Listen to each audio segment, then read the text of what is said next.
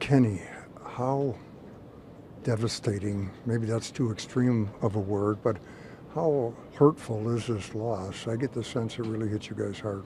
Yeah, it's a bad loss. Just unacceptable for our team, unacceptable for how many explosives we gave up. Just the whole, just unacceptable period as a team. First half, things are going pretty darn good, both sides of the ball, and then in the second half, the Giants put together long drives. What changed, do you think? They started making, big plays.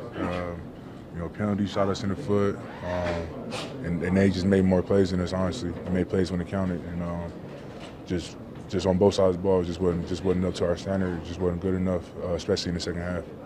Kenny, I actually got the sense during the game that you guys were doing a pretty decent job on Saquon Barkley. He broke for a big run, but other than that, you guys had him under control. How about that end of things? How'd you feel about that? Proud about how we started. We gave up that big play and that wildcat run.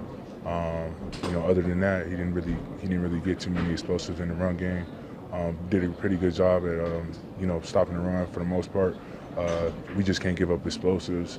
When you talk about defense, you can play 1,000 plays good, and that one play, that one explosive play can change the game. So we gotta just do a better job at limiting explosives and all that kind of stuff. But as far as the run game, happy about how we contain Saquon for the most part.